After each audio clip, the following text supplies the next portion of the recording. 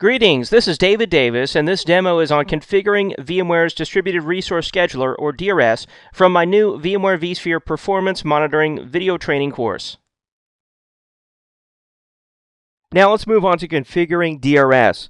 Before you do that, you need to make sure that your version of vSphere supports it. That would be either vSphere Enterprise or Enterprise Plus.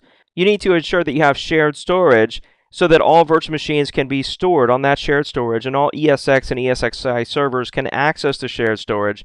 That way DRS can use vMotion to move virtual machines from one ESX host to another. The basic process is to create a new cluster and enable DRS on the cluster, and then add your servers to the cluster, and then of course the running virtual machines on those servers will come along with them. You'll need to test vMotioning between the ESX hosts on that cluster to ensure that you've met all the requirements and that vMotion is compatible from one host to another.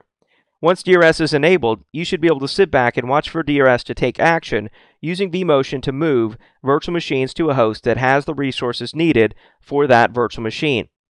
Additionally, if you have an existing cluster, let's say you have a VMHA cluster, you can go into the cluster settings and just check the checkbox there that says Turn on VMware DRS to make that a DRS-enabled cluster. So with that, let's go over to our vSphere client and start creating our DRS cluster.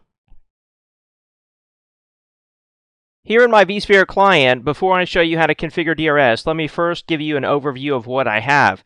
Starting off with ESX server number 1 here, you can see that it has a number of powered off virtual machines, and then it has 3 virtual machines that are powered on. On the right-hand side here under Resources, you can see that this ESX host is very heavily loaded. It's utilizing about 7,000 megahertz out of 8,000 megahertz and about 7.5 gigs of RAM out of about 8 gigs of RAM. So this host is almost maxed out on CPU and RAM just from these 3 virtual machines alone. I also have another ESX server here, ESX server number 3, that's actually an identical physical server. It has the same amount of CPU and same amount of RAM. But as you can tell, it has no virtual machines and virtually no load on the server at all. So what I should be able to do here is to help out ESX server number 1 by creating a DRS cluster and then balancing the load of these virtual machines across the 2 hosts. So to do that, the first thing I'll do is just right-click on my data center and I'll go to New Cluster. And this brings up the New Cluster wizard. So first I need to give the cluster a name. I'll just call it Production. And then I need to select what features I want to be enabled on this cluster. So I can choose from VMHA and VMware DRS. Now typically people enable both of these together, but in this case I'm just going to enable DRS because I don't want to complicate the demonstration any further. But like I said, most production environments use both HA and DRS together. So we've got DRS enabled. I'll say Next here. And then I need to choose the automation level. So a quick overview here, if you haven't used the automation level before, the manual automation level just means that basically DRS isn't going to move any virtual machines. It's just going to make some suggestions for you in the vSphere client, and then you can take action from there. Then there's partial automation, which would mean that virtual machines will be automatically placed on hosts when they're powered on, but vCenter won't automatically move virtual machines once the virtual machines have been powered on. It'll make suggestions, and then it'll be up to you to move those virtual machines. Now, most people out there, I would say 99% or more, use DRS in a fully automated way. Fully automated means that DRS will automatically place virtual machines when they're powered on, and it will also automatically move virtual machines from one ESX host to another to ensure that that virtual machine is getting the resources that it needs. And then there's this migration threshold here.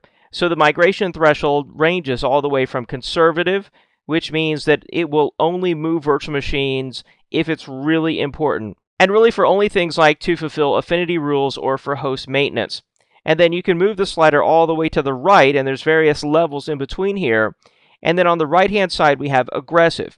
With aggressive, DRS will move virtual machines from one ESX host to another, even if only to gain the slightest performance improvement.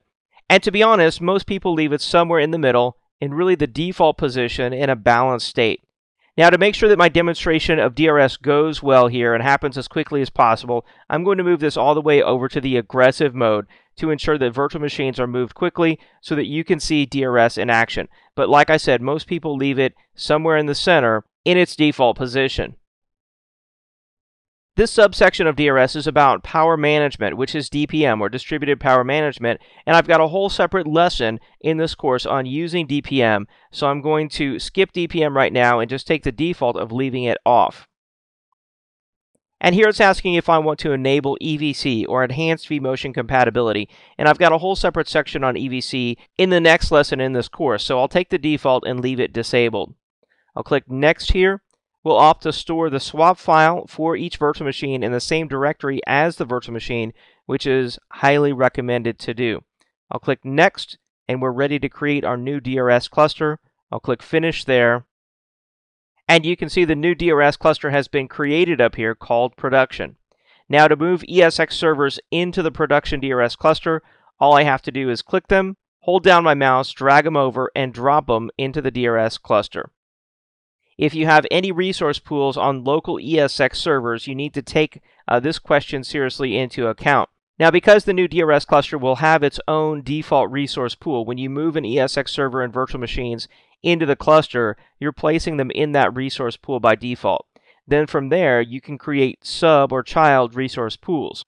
So generally, the default option is fine right here. But if you do have resource pools already existing on that ESX server, then you may want to opt for the second choice on this screen that would preserve that ESX server's resource pool hierarchy.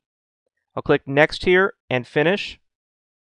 Let's expand out the DRS cluster. You can see here that ESX server number 1, its virtual machines, including the running virtual machines, are now in place in the new DRS cluster. Now we can add ESX server number 3, that's the server that has no virtual machines, and once it's in place, DRS should be moving some of those running virtual machines over to ESX server number 3 to help ensure that they all get the resources that they need. So I'll click on ESX server number 3, drag it over, and drop it in the DRS cluster. Again, we have the same questions here. I'll just click Next and Finish. ESX server number 3 is in place. I'll go to the DRS cluster here. I'll click on the DRS tab, and let's click on History here, because this history screen underneath the DRS tab is going to show us any actions that DRS has taken. Now, DRS is very pragmatic, even when the migration threshold is set to aggressive. So to get this to happen even faster, I'm just going to click Run DRS right here. And immediately, 2 virtual machines were migrated from ESX server number 1 to ESX server number 3. So now if I click on the Virtual Machines tab here, we can see that some of the virtual machines are on ESX server number 1, but there's 2 virtual machines now on ESX server number 3. Let's go to ESX server number 3 specifically and verify this. We can see the utilization really on ESX host number 3 is really bumped up with the addition of these 2 new virtual machines that have been added. Let's look at ESX server number 1. Over here on ESX host number 1, we can now see that the memory and CPU utilization have significantly dropped once those 2 virtual machines were migrated over to the new ESX host that's now in place in the cluster. If we go to the cluster level now, and back to the DRS tab, we can go to the recommendations screen here. We can see that we're set to fully automated, and our migration threshold is aggressive, which is apply all recommendations. Thanks for watching. For more information regarding our training, please visit www.trainsignal.com.